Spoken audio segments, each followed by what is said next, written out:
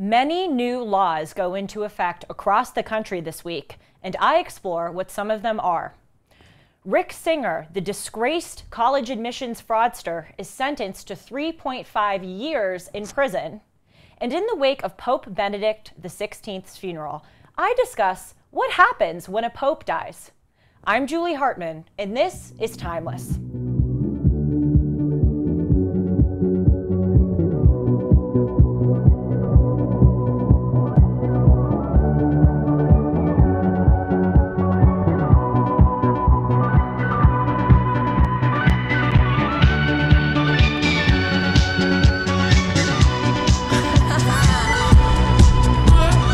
Welcome, friends. It is January 6th, 2023.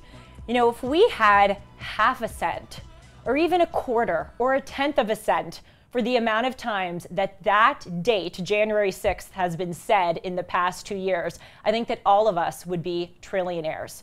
Don't worry, today I am not going to be talking about that disgraced event that occurred 2 years ago. But instead, I'm going to begin by discussing many new laws that have taken effect this week, effective on January 1st, 2023, that were voted on in the past midterm elections. And they range from crazy to crazier. But let's start first with a relatively benign one, which are the new minimum wage laws that are taking into effect. 27 states across the country are going to be seeing minimum wage increases. And out of the states that voted to increase their minimum wages, Washington state stands at the highest minimum wage with $15.74 an hour, and Montana currently has the lowest minimum wage at a shocking $9.95 an hour. Though, of course, we must bear in mind that the costs of living in Montana are significantly lower than they are in a Washington state. Interestingly, too, some states have higher minimum wages in their big cities. New York City, for instance, has a minimum wage that is $15 or 80 cents higher than what it is for the rest of the state. And the state of Oregon is going to set a higher minimum wage for the city of Portland. Now, being paid $9 or $15 an hour does seem, apropos of the name, like the bare minimum that an American worker deserves just to live and to get by. But the problem is that it seems that most of these minimum wage laws are being enacted in response to the widespread inflation that has gone on during President Biden's tenure in office. And a lot of this inflation has been caused by the fact that President Biden has been especially hard on the fossil fuel industry. Now, you may think, what does President Biden not liking fossil fuels have to do with inflation? Well, the answer is that when he starts to regulate that industry, when he makes it harder for companies to drill or to buy land to have their fracking, then the costs of everything goes up because oil accounts for so much of our daily lives. Think about how electricity works or how we have cars drive or airplanes fly. So much of it is powered by oil and fossil fuels and natural gas. So when you start to make it harder for those industries to survive in the United States, the costs of everything are going to be jacked up. So, understandably, and as we know, many people in the country are suffering. So in the midterm elections, they voted to increase the minimum wage. But the problem is that when you increase the minimum wage, a lot of companies, in order to offset the price of having to pay their workers more, they up the prices of their products. So in turn, it just seems to perpetuate and exacerbate the already existing inflation problem. If you look at the inflation rate under President Trump compared to President Biden, it is just staggering. Under President Trump, who supported the fossil fuel industry, he made it much easier compared to President Biden to have these companies get land and to drill. Under his presidency, inflation was at 1.8%. And under President Biden, it spiked up to 8.2%. Now it ranges in the 7% range, which is still just unbelievable. And did you know, just as a fun fact, that the Bureau of Labor Statistics in their calculation of inflation does not count food and fuel as part of their number. So even though they're saying that the inflation rate is in the 7% range, it actually is probably several percentage points higher or even double that, because food and fuel accounts for so much of how all of us experience inflation. So we will have to see as to what the effects of those minimum wage laws are going to be. But although they sound like, again, the bare minimum thing to do for workers, I anticipate that it will only exacerbate our problems. Now, another major change that happened in this past midterm elections pertains to drug laws. Maryland and Missouri in November were two more states to vote to legalize recreational marijuana for those over 21. And this means that right now, 21 states in our union, plus the District of Columbia, have legalized recreational pot. And many people think that this is a great thing. Both sides of the argument with regard to cannabis legalization are understandable. On the one hand, it does seem a little bit silly to prevent people from buying a drug that is relatively benign compared to other drugs, and a drug that also doesn't have a lethal overdose threshold. And the benefit of legalization, obviously, is that in many cases, perhaps in most cases, it's a lot safer than just buying pot off of the street, which is especially important right now with the ever-growing fentanyl crisis that our country is facing. But as I talked about in my very first show on Timeless, we are also seeing unprecedented numbers of Americans using recreational marijuana, and relatedly, we are seeing unprecedented numbers of a never-before-seen phenomenon of marijuana-induced psychosis. This is where people who take edibles or smoke a joint or hit a marijuana pen are experiencing high levels of paranoia and hallucination, and in turn, this can lead to more criminal activity. I'm not going to go over all of those statistics and information again because you can watch it on my very first episode. But the one thing that I will remind you of is that the reason why we are seeing so much marijuana-induced psychosis is because the concentrate of THC, which is the active ingredient in marijuana products, has increased over the past 60 years. So in the 1960s, marijuana products had a THC concentration of about 2%. In the 1990s, that increased to 5%. But today, it ranges from 30% to 90%. That's right, in some edibles that are being sold at dispensaries, the THC concentrate is 90%, which is leading, as I am telling you, to a lot of people experiencing some very scary effects. New York City public schools have announced that cannabis-related psychosis episodes have skyrocketed over the past few years. And just last month at a middle school not far from this studio, Van Nuys Middle School, they shut down school for the day because they had to hospitalize about 10 students who seemed to be displaying signs of a drug overdose, but really were experiencing marijuana-induced psychosis. Now, in addition to Maryland and Missouri jumping on the pot legalization bandwagon, there is also a stunning drug-related legalization that has taken into effect this week. Colorado, and this is, I really can't believe this is just wild. Colorado has voted to legalize psychedelic mushrooms.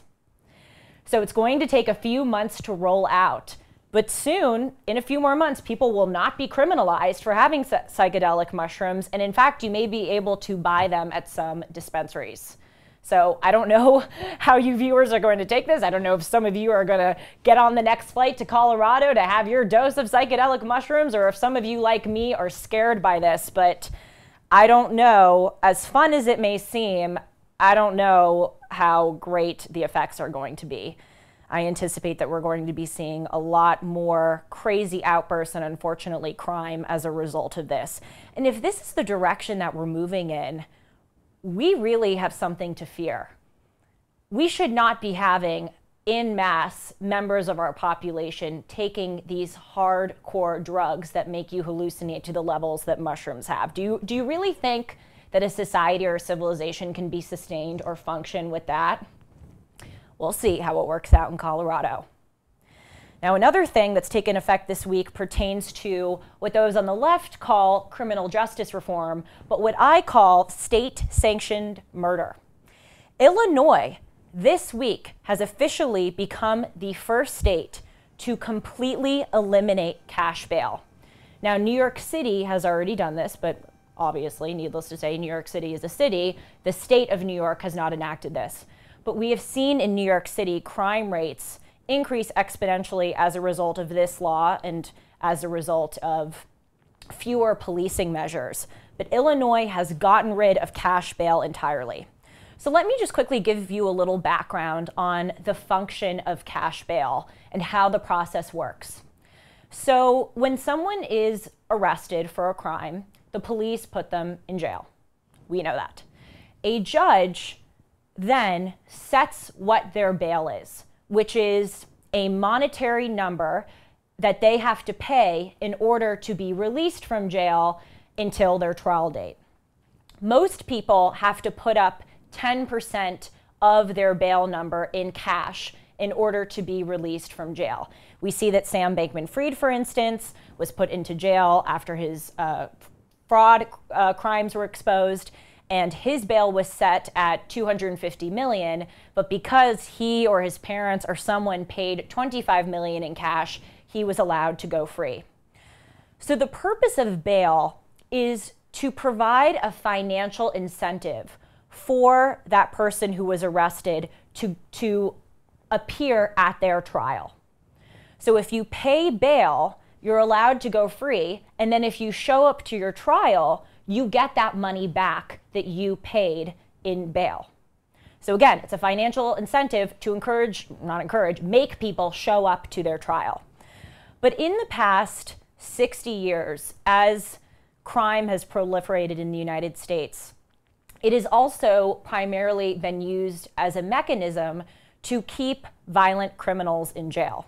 So what judges or prosecutors will do is that they will set a very high bail number that they know that the person behind bars cannot pay, so that that person stays behind bars and doesn't go out and pose a danger to society. But many on the left have argued that this is an unfair system that benefits the rich, because if rich people commit crime, they're in a better position to pay bail than a poor person who commits a crime may not be able to pay that bail. And look, there probably is several grains of truth to that argument. But as Tom Sowell so brilliantly says, there are no solutions in life, there are just trade-offs. We cannot achieve a perfectly fair system. And it would seem that we would all benefit more from having a system where prosecutors set a high bail so that they can keep a dangerous person behind bars than getting rid of bail and letting that person run free. And we are going to be seeing in Illinois that, Illinois is already a state that has soaring crime. We are going to see so many people die and become injured as a result of this. Now, it is important to note, just for technical reasons, that there are such things as dangerousness hearings, which are still in place in Illinois. So if a judge or a prosecutor really deems the person who was arrested to be an incredible danger to the public, they can issue an order to keep them behind bars. But still, the fact that cash bail is going to be eliminated entirely in the state is going to mean that so many criminals who would otherwise have stayed behind bars are going to be out free in the meantime. And finally, I just want to read to you some crazy laws that are being enacted in this state that we are filming in right now, California. They don't fit into a specific category, but they do show overall the ideological rot of our policymakers. So first, and this is the most benign on the list, but first is that California, effective this week, has banned the sale and the manufacturing of fur products. And again, some people can seem to be sympathetic to this situation. I hate seeing animals being killed. I think in many cases it is a grotesque and terrible thing to sell for products. I get it. But is it really the position and the job of the federal government to intervene here and prohibit people from doing that? Again, I go back to the Tom Sowell quote, there are no solutions, there are only trade-offs. And the cost of allowing animals to be killed and fur to be sold is that there is also a benefit of not having the government unnecessarily and tyrannically encroach on your life. Now, there is a special carve-out in this law that says that it doesn't apply to fur products that are being used for religious or for tribal reasons. But still, if you are a female in California who wants to buy a mink to look good in the holiday season, no longer. Another law in California is that pedestrians now can jaywalk without any punishment or recourse. The punishment or recourse would usually be a fine. And California lawmakers has said that the reason why they are eliminating any kind of recourse for jaywalking is, you guessed it, it disproportionately affects people of color. So this is called the Freedom to Walk Act. As I was saying with the cash bail, I anticipate that this is going to cause a lot of people to die, because when you normalize something and don't have consequences for something like jaywalking, people are going to do it more. And unfortunately, I think we can all anticipate that we're going to be seeing more pedestrian deaths.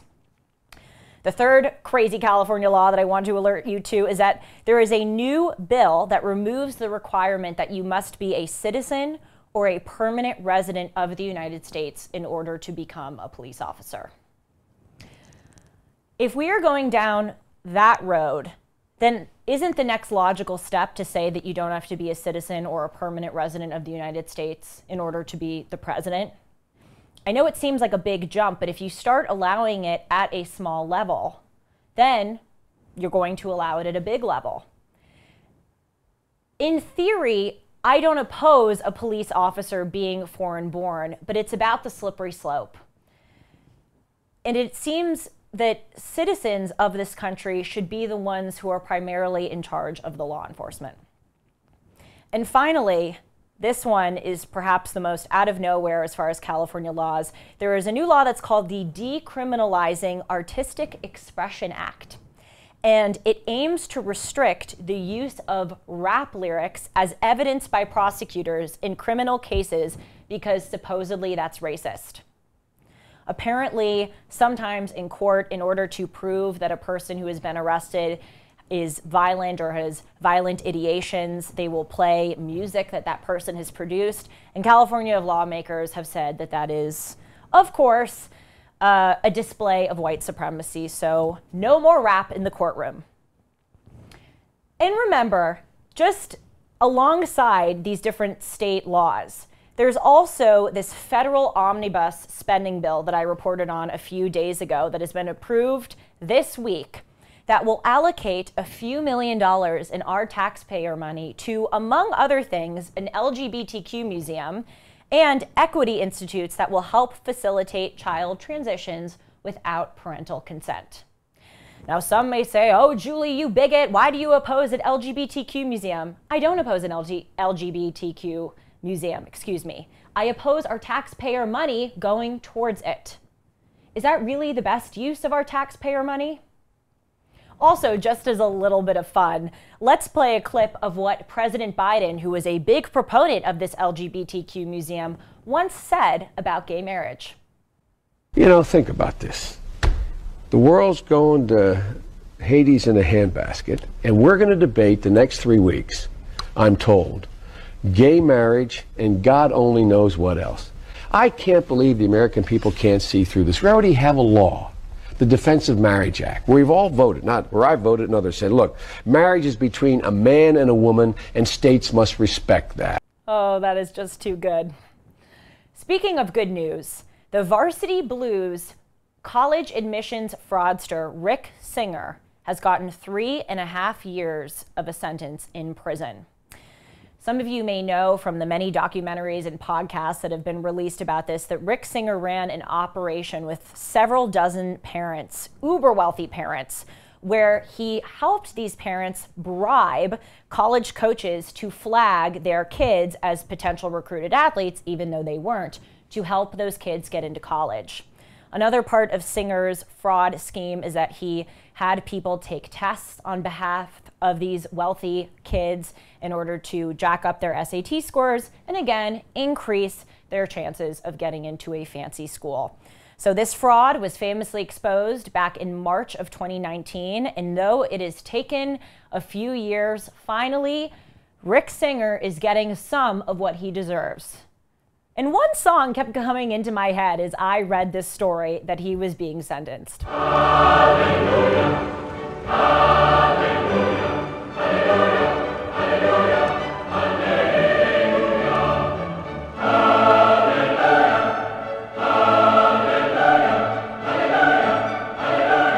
hallelujah.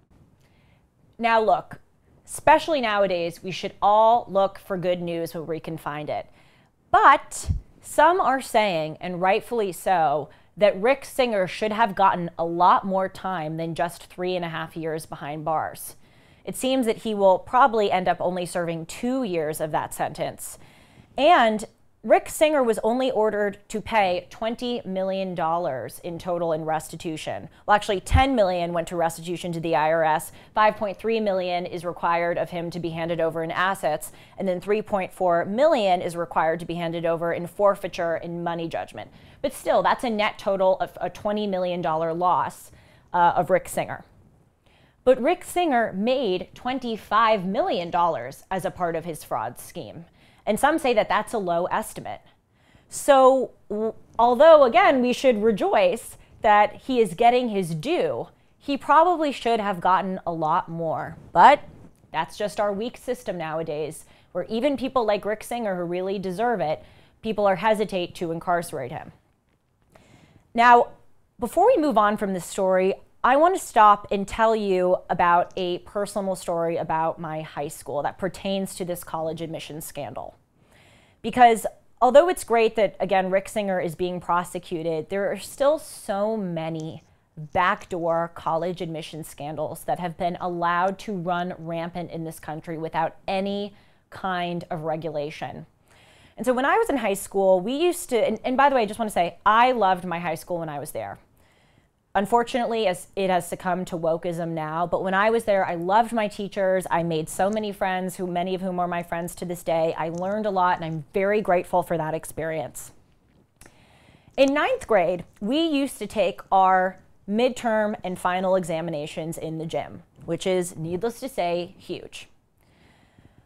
And when you were done with your final exam and you would leave the gym, you would walk by, or I should say I would walk by other classrooms where students who got extra time on tests would be taking their exams.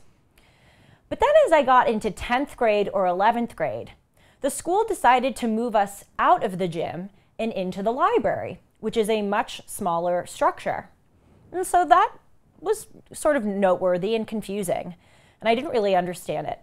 But I remember after I left my first exam in the library, when I walked past the other classrooms in the school, I saw more and more and more classrooms being occupied by people who were getting extra time on tests. And again, at the risk of sounding unkind, I would look at some of my peers who would be in those classrooms and I would go, wait a minute, you didn't have extra time, you didn't get an extra time exemption or extension rather on tests a year ago.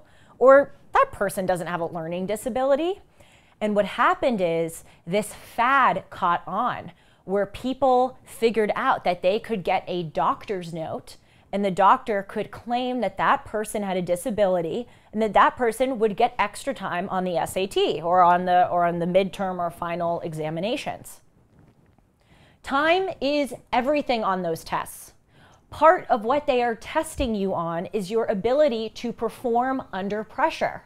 So it is completely unfair for some students to get more and more time than others. And so I did some research on this, and according to the College Board, 90% of students who petition or submit a doctor's form for extra time get approved. And on top of that, teachers are not required to report to colleges that their students got extra time on the tests they administered, and the SAT and the ACT are not required to report to colleges that the student got extra time when taking the test.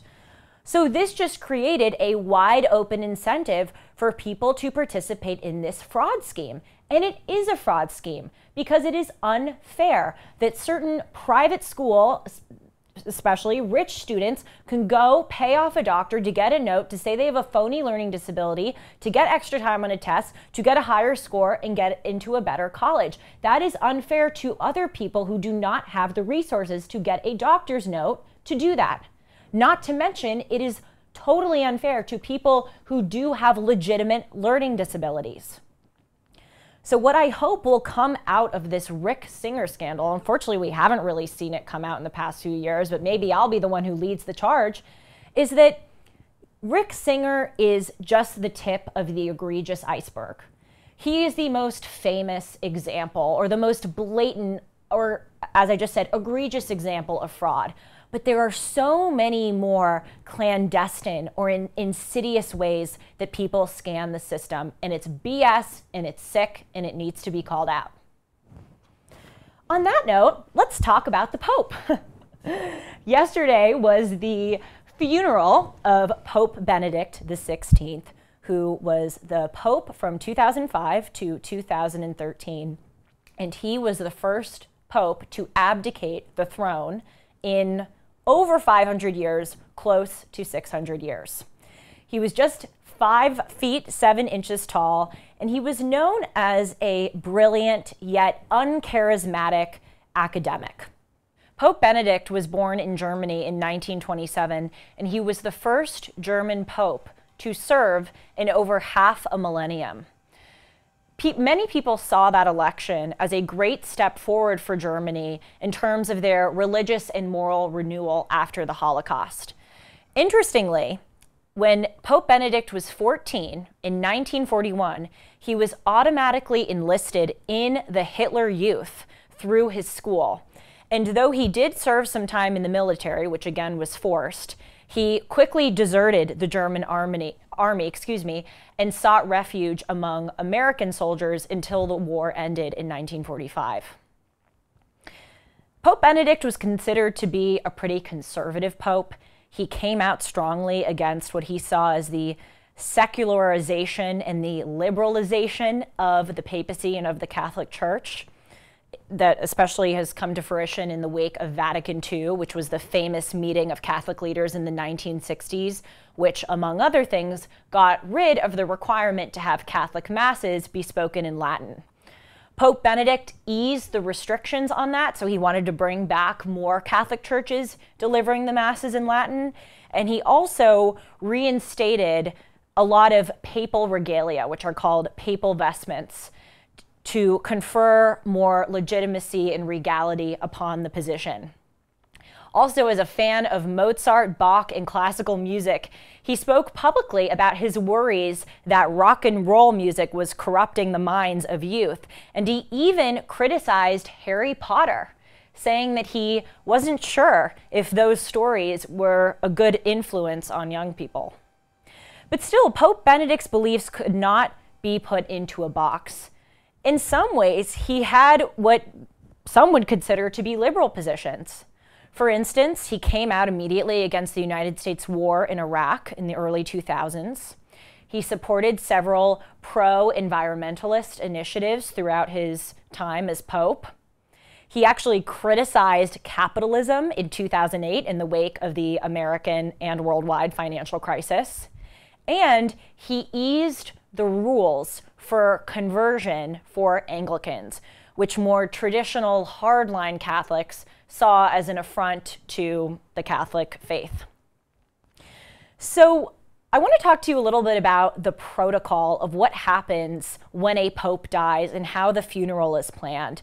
Because what we saw yesterday, a pope's funeral, is one of those events in the world that perhaps has the most pomp and circumstance. even more than a presidential inauguration or a presidential funeral. And I would argue that popes' funerals go toe-to-toe with a monarch's funeral or a coronation. But first, let me tell you a little bit about the hierarchy of the Catholic Church and why the Pope gets such a massive and full funeral. So at the top of the ladder, obviously, is the Pope. The Pope, there's usually one of them, and right now the Pope is Pope Francis, but in the past 10 years, there have been 2 popes because Pope Benedict broke protocol by retiring in his lifetime. So Pope Benedict, throughout his lifetime after he retired, was referred to as Pope Emeritus. And the Pope is addressed as Your Holiness. And he is seen as the head of the Catholic Church and the Bishop of Rome, the head of the Holy See. The Holy See refers to the jurisdiction of the Pope, which is in the Vatican. And the Vatican is a sovereign city-state within Rome. So that's number 1, popes at the top. Number 2 are cardinals. There are 224 cardinals currently, and 125 of those cardinals are cardinal electors, who are the cardinals who elect the Pope when that time comes. You can only be a cardinal elector, though, if you are under the age of 80. So maybe the Catholic Church has the idea that your mental acumen starts to decline over the age of 80. And cardinals are referred to as Your Eminence, and their primary responsibility is to serve the Pope and his goals and needs across the diocese.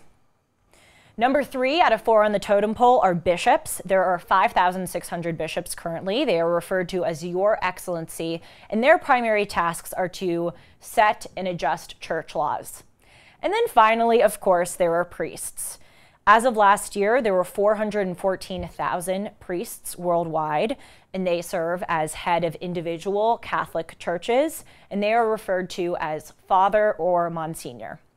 And so I tell you that hierarchy, in addition to my belief that it is just interesting, also each of these roles play, each of these positions, I should say, play important roles in the election of the Pope and the funeral of the Pope.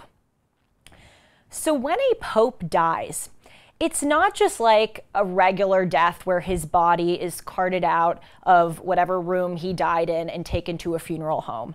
There are several fascinating sort of old world procedural and symbolic things that have to happen first. When the Pope dies, the first person to be notified is someone called the Camerlengo. That's spelled C-A-M-E-R-L-E-N-G-O. The Camerlengo serves as the administrator of property and revenues for the Holy See. But his biggest responsibility is that he oversees the protocol when the Pope dies in the transition from one Pope to another Pope. So when the Pope dies, the Camerlengo is called into the monastic chambers, and he stands over the dead body of the Pope, and he calls out the Pope's birth name or baptismal name 3 times. And if and when the Pope, there's really, to our knowledge, there hasn't been a time in history where the Pope has woken up and responded. So when the Pope doesn't respond to his birth name being called out 3 times by the Camerlengo, then the Camerlengo can pronounce him as dead and refer to the cardinal vicar of the Diocese of Rome to bring about a death certificate. So Pope Benedict XVI's real name is not Benedict. His real name is Joseph Ratzinger. So when the Camerlengo stood over his body, he called out Joseph Ratzinger 3 times. The way that popes, by the way, decide their names is interesting. They name themselves, and they tend to name themselves after saints or after previous popes. So in the case of Pope Benedict, he named himself after Saint Benedict and after Pope Benedict XV, who was known for mobilizing a lot of Catholics to do incredible missionary and humanitarian work during World War I. So when that official declaration of death is issued by the Cardinal Vicar of Rome, then there starts a 9-day mourning period for the death of the Pope. And according to protocol, the Pope's funeral has to be held either on the 4th, 5th, or 6th day of that 9-day mourning period. So Pope Benedict XVI died on the last day of 2022 on December 31st, and his funeral was yesterday, January 5th, so that falls into the 3 days. It's on the 5th day after his death in the mourning period.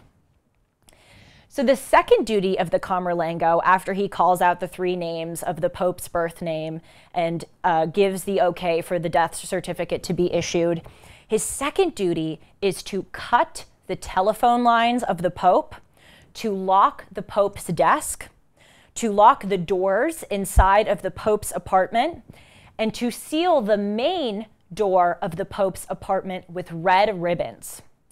This was done in the olden days to prevent cardinals from coming into the Pope's chambers and looting his items.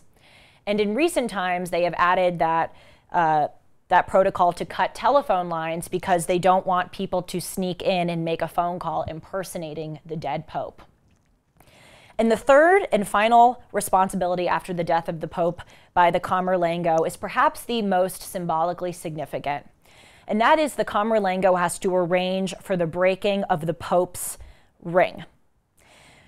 Some of you may know or have seen on TV that the Pope wears this big, it looks like it's made of gold, but it's actually made of silver ring, and that is called the fisherman's ring. And it's called that because the story originates with St. Peter, who is believed to have been the first Pope. And the idea of a fisherman's ring comes from the part of the New Testament where Jesus supposedly said to St. Peter, quote, "You are a fisherman, I will make you a fisher of men." Meaning that Jesus was mandating that St. Peter cast his line into the sea of humanity and try to reel in or bring in people to Christianity and to Jesus. So the signet ring that the Pope wears, is a sign of his authority. And on the ring, they embroider the Pope's name, and they have a picture of St. Peter, again, who is believed to have been the first Pope. So when the Pope dies, the Camerlengo arranges for the destruction of that ring. And he calls in people who break the ring with a special pair of silver shears or scissors in order to symbolically indicate that the Pope is dead and his authority is past, and now it is time for a new Pope. But, as I have said, in the case of Pope Benedict, there isn't a new Pope when he dies because Pope Benedict retired and then Pope Francis came into the tenure of Pope. So during Pope Benedict's funeral yesterday, it was the first time in history that a current Pope presided over a previous Pope's funeral. And so what happens is, after the Pope dies, the Pope's body is allowed to be lied in state in St. Peter's Basilica, where people can come in, mourners can come in and pay their respects. But unlike, for instance, Queen Elizabeth, whose body also lied in state and mourners were allowed to come pay their respects, when the Pope's body lies in state, the Pope's body is an open casket. You can see the dead body of the Pope, which is pretty jarring. But of course, for the funeral, the Pope is put into a wooden casket and that casket is sealed. As I mentioned yesterday, the Pope leaves detailed instructions for his funeral before he dies of what kind of ceremony he wants and who he wants to attend. And it is quite customary to have papal funerals be world events where many world leaders come together. In fact, John Paul II's funeral was the biggest gathering of world leaders ever outside of the United Nations. He had 9 monarchs and 70 presidents and prime ministers come to his funeral. But Pope Benedict XVI made the stunning move of indicating that he did not want President Joe Biden to come to his funeral. Instead, according to White House Press Secretary Karine Jean-Pierre, he instructed that he wanted John Donnelly, who is the U.S. ambassador to the Holy See, to attend and represent the United States instead of President Biden, which is especially staggering given that President Biden is only the second Catholic president to ever serve in United States history. So I'm putting up some pictures of the funeral yesterday. It was beautiful. One of the things that was different about it is that they recited different prayers because the Pope was not a current Pope. And a lot of people in the crowd chanted Santo Subito as the casket went by them, which means saint immediately, which reflects a lot of Catholics' views that Pope Benedict should be exalted into sainthood. It is quite common for popes to get sainthood status once they die. And finally, one of the interesting tidbits about the Pope's funeral yesterday is that every time a Pope dies, a scroll is placed inside his casket. And the scroll attempts to synopsize the Pope's contribution during his tenure. And one of the things that the scroll yesterday for Pope Benedict XVI said is that he was, quote, firmly against pedophilia, which indicates that Pope Benedict XVI wanted his legacy to be that he vehemently opposed many of the pedophilia scandals that have surrounded the Catholic Church in recent years. Thank you all so much for joining today. I hope that you enjoyed this. And remember, like a sculptor starting with a block of clay and the tools to form it, each of our thoughts, choices, and actions shapes who we are. So let's think clearly, choose wisely, and act with principle and determination. Take care.